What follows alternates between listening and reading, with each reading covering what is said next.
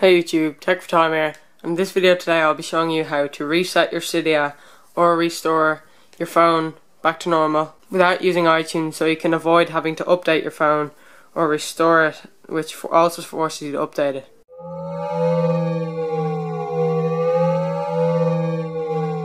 The reason I did this was because I had signal problems and I couldn't use my mobile data, so I couldn't go on the internet. And I had all around signal problems as well, with calling and messages and things like that, so it was really getting annoying. And I wanted to stay jailbroken, so if I updated it to 6.1.3, which there's no jailbreak for, I wouldn't be jailbroken. iTunes won't let you restore because that also forces you to update. So I found this out and it worked for me. So now, as you can see, my 3G is working again and I am still jailbroken. Before you do this, the first thing you want to do is plug your phone into iTunes and then back it up. The backup may take slightly some time, but it's worth it because if anything goes wrong, you can restore your phone and have everything you had saved on it already straight back to where it was. So plug it into iTunes and click backup and let it back it up. So there are two things you need to download off Cydia. So the first thing you'll need to do is add a source. So go to Manage, Sources, Edit and Add and type in this source: Cydia dot my repo space .com slash ilex info.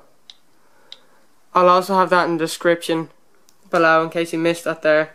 So go ahead and add that source, and when that's done you can go into it, that you see it here, ilex info, and download the first one, ilex rat. So after you've downloaded that, you'll need to download mobile terminal. So go ahead and search mobile terminal. Click search.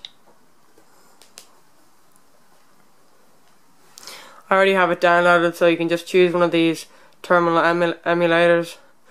I have this one, 5201, and then go ahead and download that. So once you have the two downloaded, from here all you need to use is the mobile terminal app. So go into terminal and just simply type in rat, R-A-T, then click return. It will then give you a list of all these options you can do.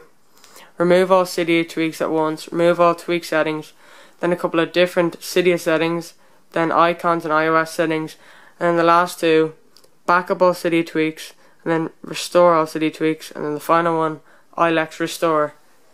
So what I did at first was I tried out a few of the different ones first to see if it would fix my problem, but none of them fixed my problem, so I did the final one, ilex restore, which is 12. So whichever one you want to do, you might try out a few, see what number it says, then type in the number. So let's say 12. Click enter again or return, and then it will say what it does. So erase all content and settings, jailbreak and unlock stay. So that's what you want. Your jailbreak will stay, and if you're unlocked it will also still be unlocked. And then it'll ask you, do you want to continue, and it says Y for yes or N for no. I'm not going to do it now because I already did it, so I'm just going to click N for now and then return. So that's what I did anyways, and it worked out for me.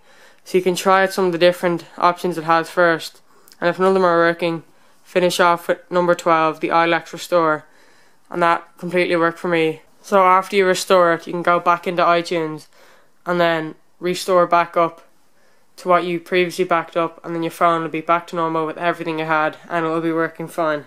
If you like this video and your phone has been restored and is now working again like mine has, and you're still jailbroken or unlocked, remember to leave a thumbs up, comment if you have any questions about this or which one you should click on, and remember to be subscribed if you're not already.